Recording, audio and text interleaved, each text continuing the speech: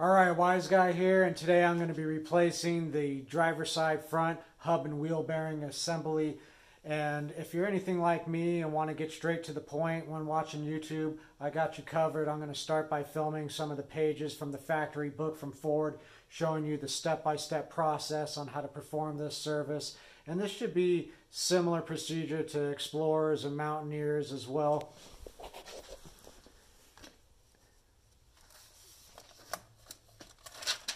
You can pause this here if you want to take a close look at the exploded view of the front suspension, showing you some of the factory torque specs.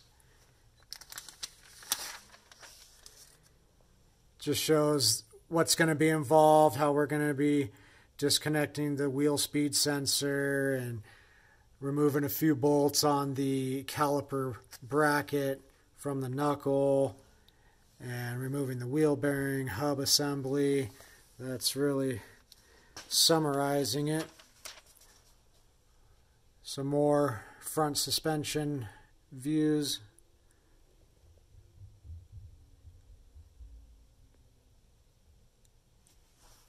And skipping forward a few chapters, the front half shaft section gives you a different angle. Some of the torque specs on the axle nut, some important warnings about removing the axle nut when the vehicle's loaded with the weight.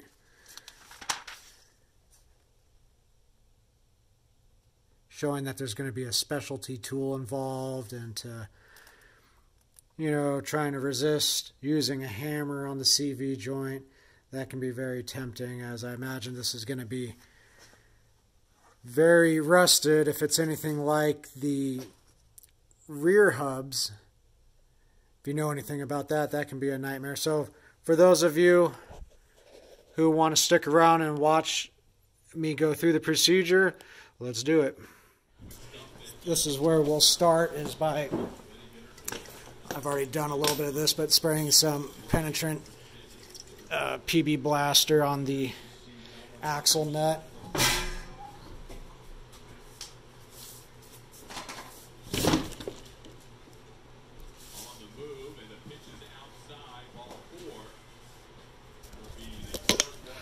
So we'll get another bit of oil on the axle nut.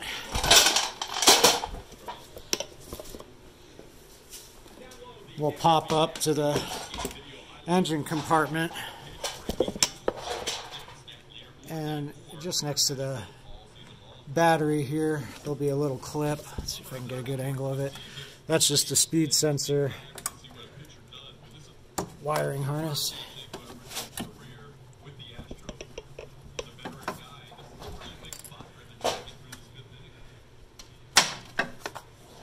Okay, I don't know how great of an angle that was, but basically just freeing that up so we can pull it out. And we're going to remove those, what were they, 13/16 bolts on the caliper bracket.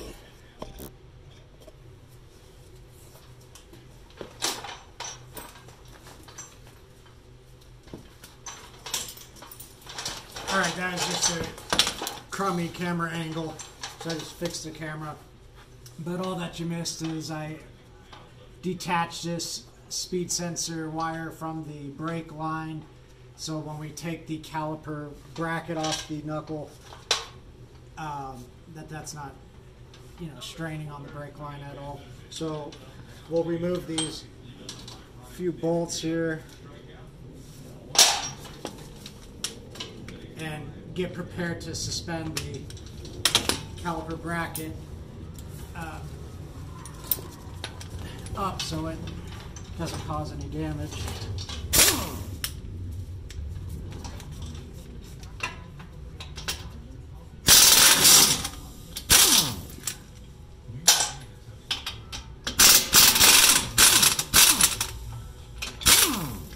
Actually ended up clipping that wire as well, because the new hub has all the new wiring.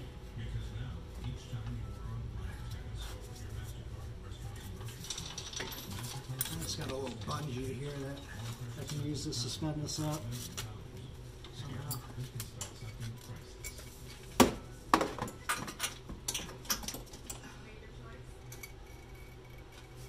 It's going to connect it to the upper ball or control arm here.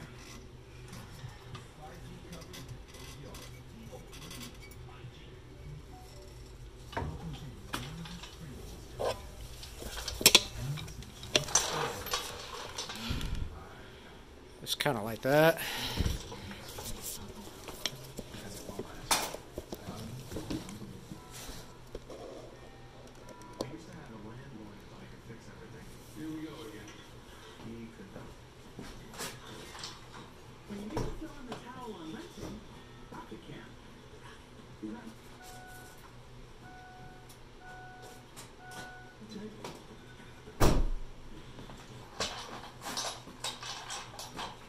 Well, one blessing was the rotor is very loose.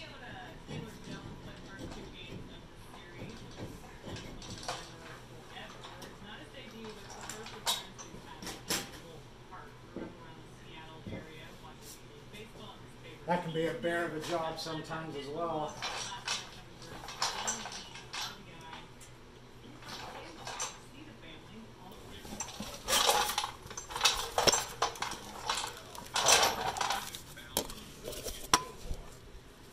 Here's some of the bolts. We'll get some more penetrating oil on that. Help break it up a bit.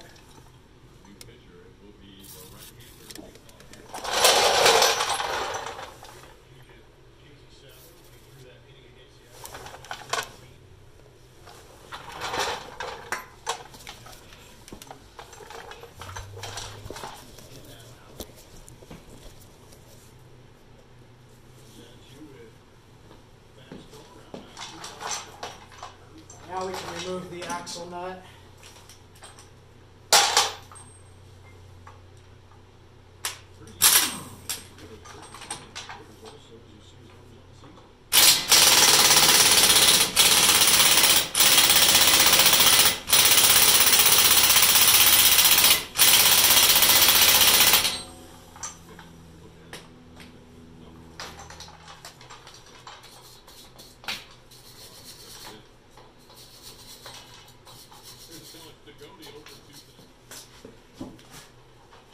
Alright, I had my air compressor turned off so it wouldn't drown out the volume trying to film here.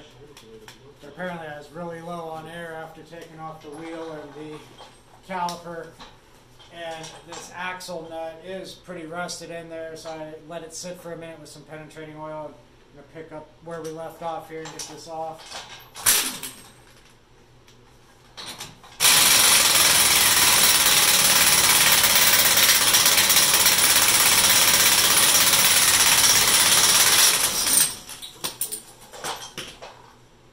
Holy cow. And again, we're going to discard this and replace it with a new one. Yeah, it is really nasty in there. We get a little more of this blaster in there on the half shaft, so it can. We're going to end up pressing that out of the hub a bit. Give that a minute to soak in there. We'll attach this front hub puller tool to the studs here.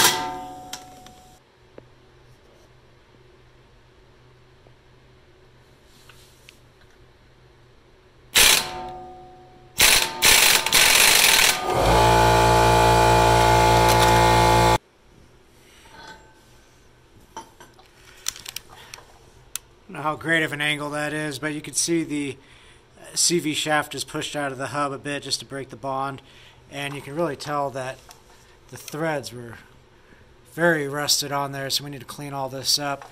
This shield is really annoying me. I need to get this off of here to get a better look at everything. And the heads of the bolts here are just so thin that I can already see me replacing this style bolt when I reattach it on there. Coming around to the back, just letting some of that stuff soak in. I got some, damn, it's hard to get a good angle. We got a little bit of movement from the CV shaft separating from the knuckle housing, and these are the 3 bolts that I showed earlier. This is probably a better view of them, but that's what bolts the hub assembly onto the knuckle. And this is the new, well, this is the new hub. These are the 3 bolts that we're talking about, and this is the wheel bearing. That this is what is inserted into the knuckle, and I imagine that's even more rusted. And you know, I'm probably going to have to bang on this a bit to break that bond and remove the whole assembly here. And here's the new wiring. So we will be back. Okay, I'm going to attempt to break the bond on one of these 15mm bolts holding the hub to the knuckle.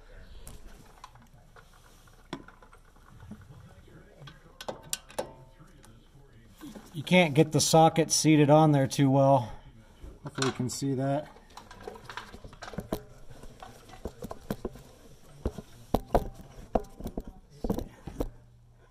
Got a better angle. Oh man, that is on there.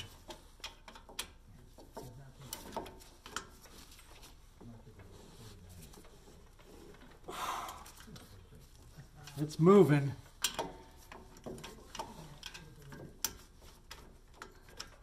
It's really a tight area to get a socket on here though.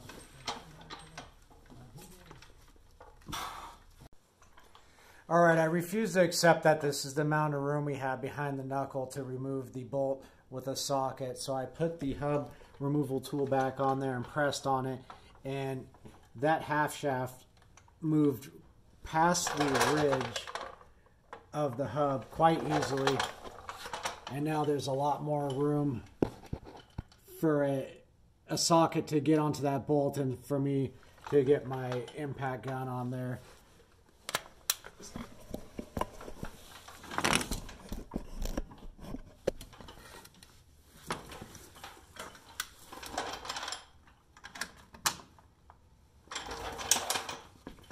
I'm guessing after that penetrating oil soaked in there, it really broke up that rust bond.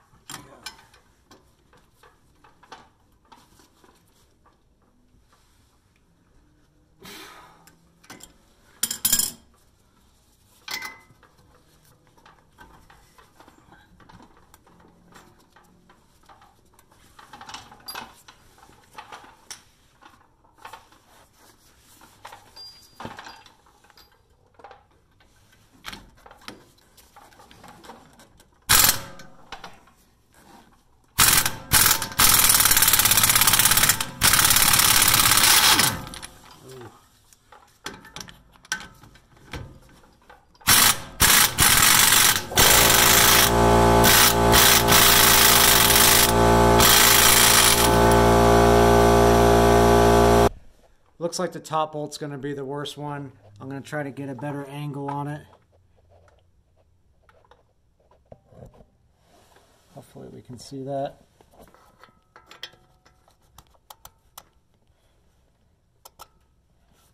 tap on this with the hammer.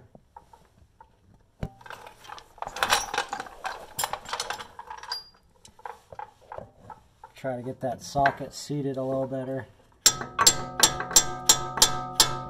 Being cautious not to tear that boot.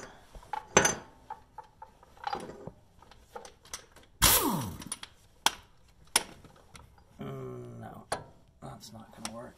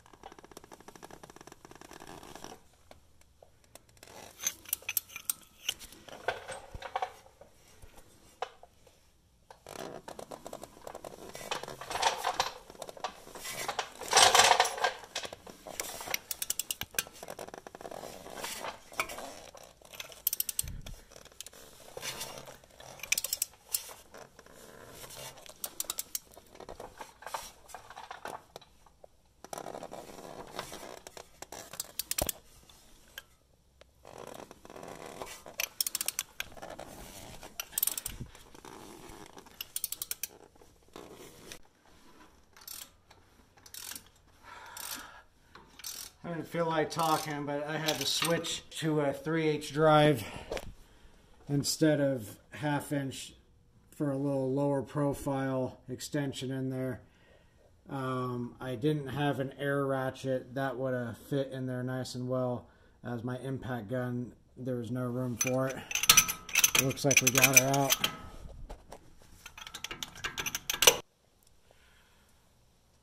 All right, we can see it's rusted in there pretty well. We're gonna give her a little tap, try to wake her up a bit.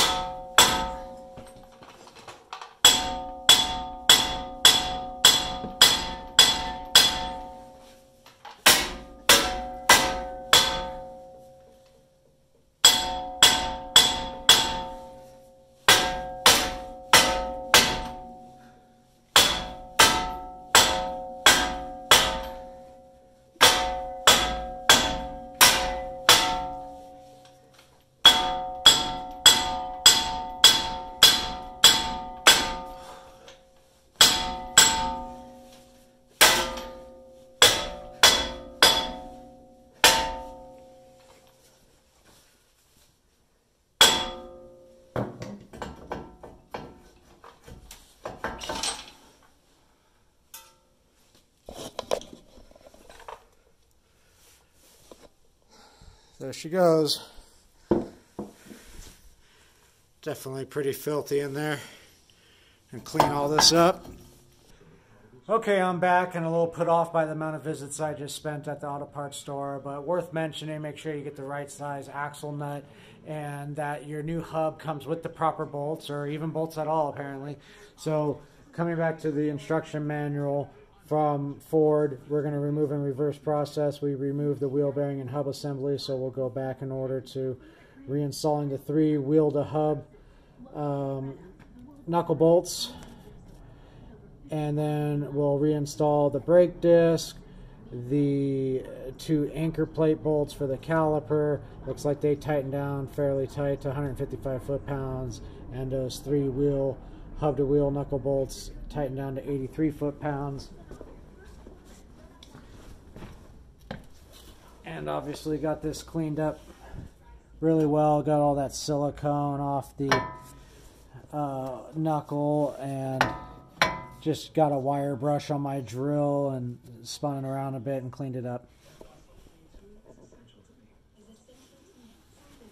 The new hub is directional. Want to get the wheel speed sensor in the right position.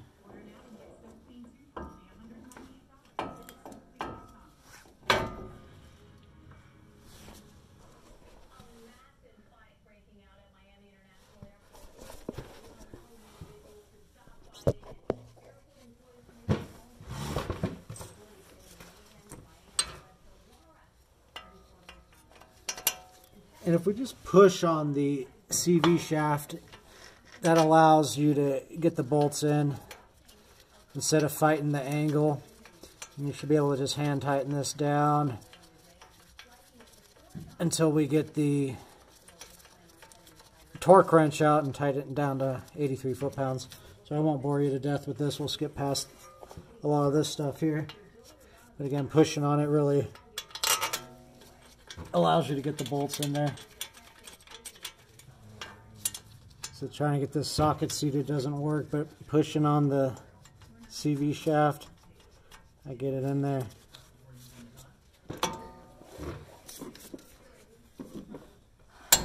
There we go. On this top bolt, just trying to bring the torque wrench over this tie rod here. And we got it.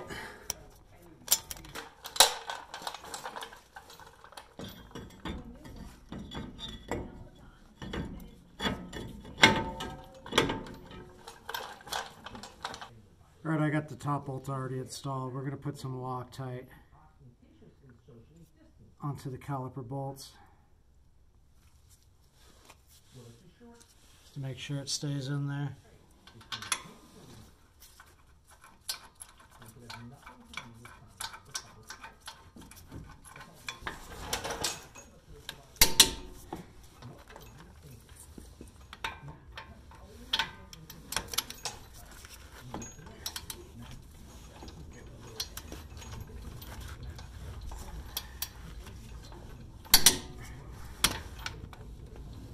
Okay, as I'm wearing down here, the new hub has a new speed sensor wire, and it actually comes with these clips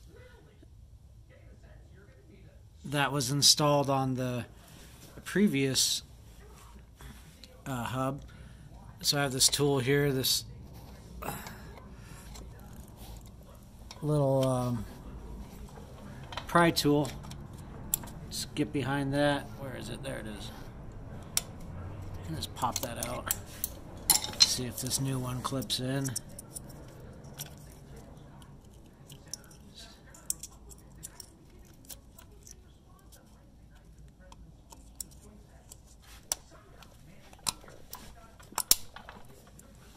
Hey, look at that. And there's another one here. Let's see if I can get an angle on it.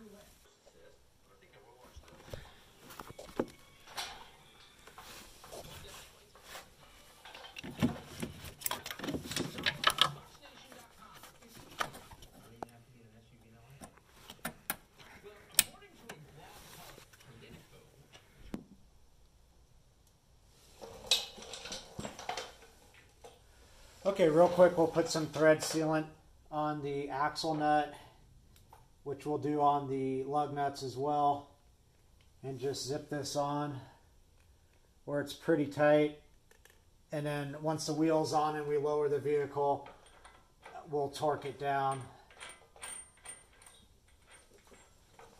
It's 30mm socket on the new axle nut. I know I took the other one off with a 32. That's all I had. Oh, wrong way.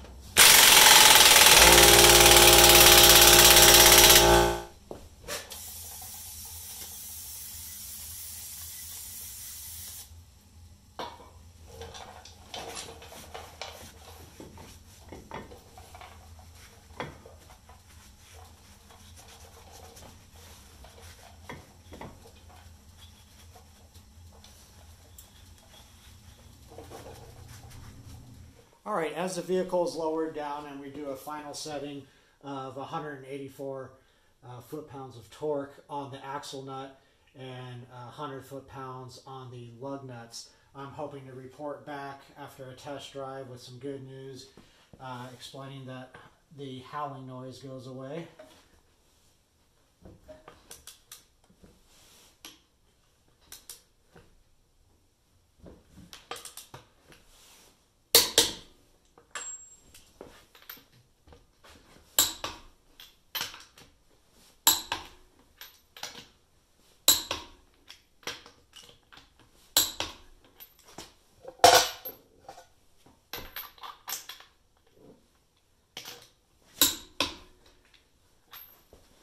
Just to reiterate and summarize some of the issues that I had when performing this procedure, the most difficult part was removing the 3 bolts from the knuckle housing. It would have definitely been much easier using a pneumatic wrench. My ratchet probably wouldn't have been rubbing against the boot on the CV shaft, and I do think it was important to press that shaft out rather than being tempted to use a hammer and possibly damage the axle itself. At one point, my hand did slip off the breaker bar, and I did get a slight injury, but all is well. I did mention that I had some issues at the auto parts store, and just to touch on that a bit, I had to return that hub that I showed footage of earlier on, as it was just completely missing the bolts from the box entirely, and went to a different company and had them open the box and confirm that there was bolts in the package. And once I got home, the bolts were too short and didn't pass through the knuckle. So I returned again, and apparently there is 2 different hubs for my vehicle, and mine takes the precision hub, whatever that means, but it did have the longer bolts, the proper wiring and clips, and it was a $200 hub, which was a bit pricey, but you know, it includes the bearing and everything, and repaired the problem. So hopefully this helps. Again, this is Wise Guy. Thanks for watching.